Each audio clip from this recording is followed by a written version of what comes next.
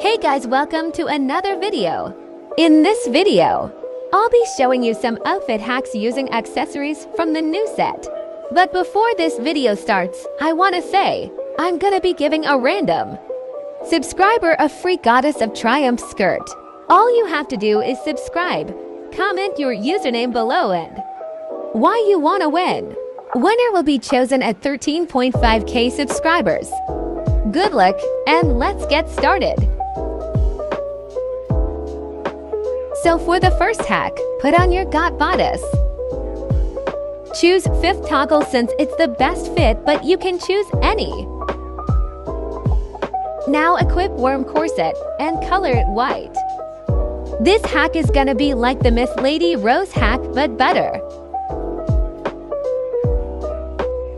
I'm just gonna color the middle bodice pearly white so it matches. For the sleeves, I highly recommend Moncree sleeves.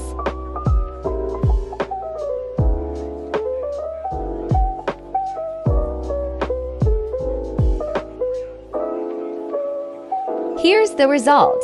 The best thing about this hack is the ruffles at the bottom of the corset. Although the Goddess of Triumph set is kinda expensive, at least it gets donated to charity, and it makes the best outfit hacks. Most importantly, it's really detailed, and the hard work the developers put into making this set is really amazing. This next hack is a bodice hack as well. Equip your Goddess of Triumph sleeves. Now equip Goth Lolita and Enchanting Heirloom sleeves.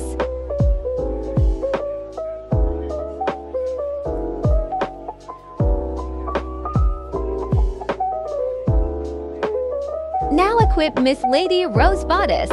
Color it all white.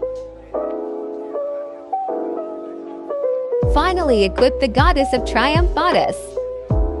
So this is how it looks. It looks like an off-shoulder top. Super cute.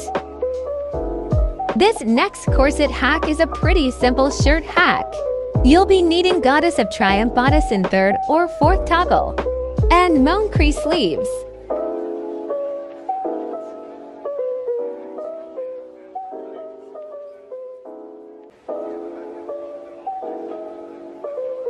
This outfit hack is pretty good if you're making a simple and casual outfit. Anyways, that's all for today's video. I hope you enjoyed. And make sure to subscribe and leave this video a big thumbs up. Thank you so much for watching, and I'll see you next time. Bye!